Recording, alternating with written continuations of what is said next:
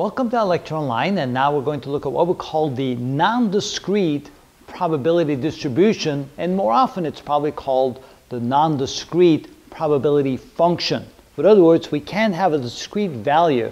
An example, let's say we ask the question, how long will a light bulb last? Well, it can last 1,000 hours in 5 seconds, 1,000 hours in 3.4 seconds, 1,200 hours in 5 minutes and 2 seconds, and there's an infinite range, a continuous possibility, a continuous number of values that are possible for the length of the life of a light bulb. So if we were to graph that out, for example, let's say we have 1 million light bulbs, and how long will they last? And if you were to graph them out, the graph would probably look something like this. You see that there's to be a cluster of them, the great majority of them, that would be somewhere around the expected lifespan of a light bulb of maybe 1,000 hours. Some will have shorter lifespans, some will have longer lifespans before they burn out. So for a great number of light bulbs, we have on the vertical axis the frequency of occurrence, how many will last for about that long. But the thing is, it would be a continuous distribution because no two light bulbs would last exactly the same amount of time. So what we can then do is we can draw what we call a probability function. So the vertical axis is a function of x. X will be the number of hours, or in essence, the amount of time, and it would be in an integer number of hours, but the total amount of time that light bulbs would last. And you may want to ask the question, what is the probability that x is less than or equal to 1,200 hours?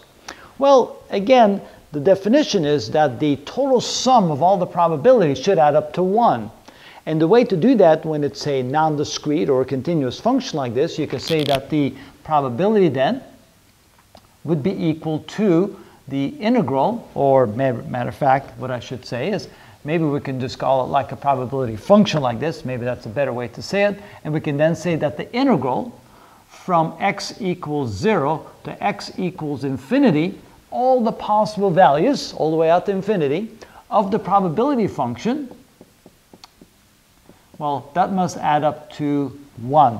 And of course, if you remember a little bit of your calculus, if we integrate over this function, that means the area underneath should add up to 1. And that's what we know about the probability function. We'll get into that in a lot more detail in some examples later on. Right now, I just wanted to show you that there is indeed a different way of looking at discrete probability distributions and what we call non-discrete or continuous probability distributions.